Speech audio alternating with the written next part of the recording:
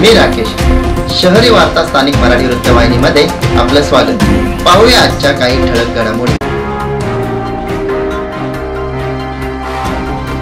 Central रेल्वेच्या कळवा car shed येथे वायरमन म्हणून कार्यरत असणारे गोपाळ पांडुरंग घोडे यांचा सेवानिवृत्ती सोहळा सेंट्रल रेल्वेच्या कळवा कारशेड कार्यालयात वरिष्ठांच्या उपस्थितीत पार पडला। गोपाळ घोडे हे सेंट्रल रेल्वेत कार्यरत असताना त्यांच्या कामाचा दांडगा अनुभव पाहता कारशेड मधील सर्वच कामे ही कमी वेळात योग्य पद्धतीने ते सोडवत असत। त्यांच्या कामातील जिद्द, चिकाटी आणि धाडसी वृत्ती पाहता वरिष्ठांकडून त्यांचे वारंवार कौतुक केले जात असे।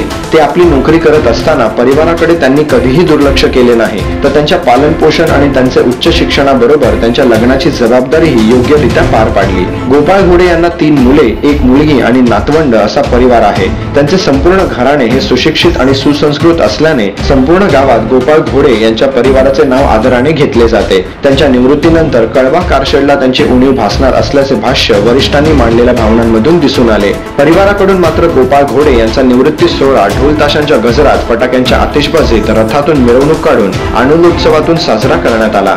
गोपाळ घोडे निवृत्त होण्याचा आनंद सोहळा परिवारासोबत नातेवाईक, मित्रपरिवार, आप्तेष्ट यांनीही साजरा केला। निवृत्तीनंतरचे उर्वरित आयुष्य परमेश्वर भक्तीत घालवणार असल्याचे त्यांनी सेवानिवृत्ती सोहळ्याप्रसंगी सांगितले।